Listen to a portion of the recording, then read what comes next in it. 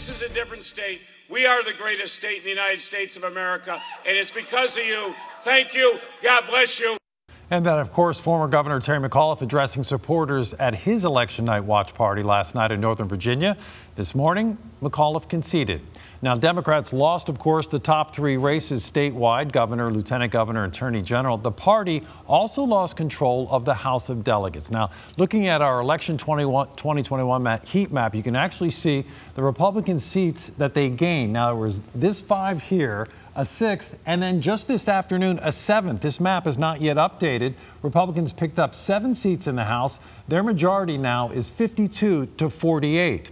Now, going back to McAuliffe's concession, he issued a statement which reads in part, "While last night we came up short, I'm proud that we spent this campaign fighting for the values we so deeply believe in. While there will be setbacks along the way, I'm confident that the long-term path of Virginia is towards inclusion, openness, and tolerance for all."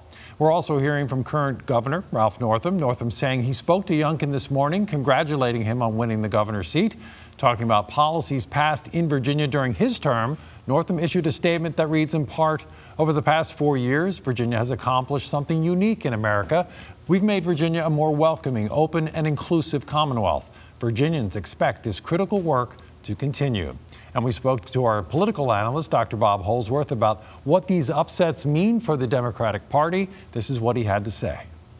Ultimately, the Democrats' message of trying to stoke fear of Donald Trump again, saying that Youngkin and Trump were really similar, that didn't catch on.